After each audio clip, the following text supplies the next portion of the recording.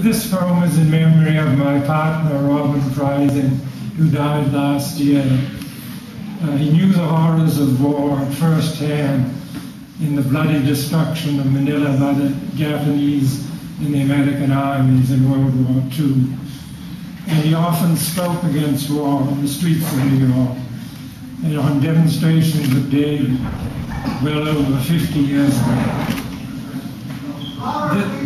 This poem was published first in the WRL's Vietnam Protest Calendar, but the world of war hasn't changed.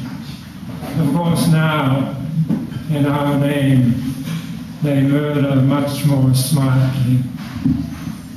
This is called insects. Like soldiers they come, but for food. Crawling the stone floor, enemies.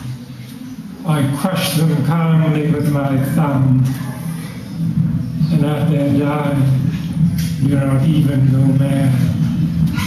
The biggest leap out of their skin, sporting the white squares with their blood.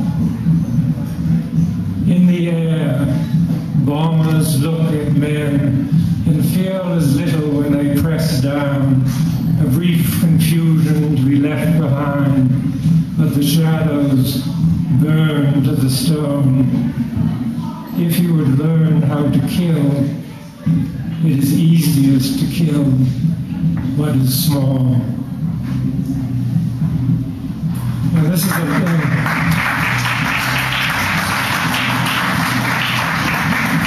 And this is a lighter one for David today. I wrote it after a month in Europe this summer. It's called In. As I came back from seeing the Swedes, I had to look first to my email needs. I welcome home from a few friends, and then the rock that Sverma sends. Invitations from ladies with boobs, or hot men used to using use. And as my fingers started to swell, sending a lot to Sperma's hell, how glad I was at last to see,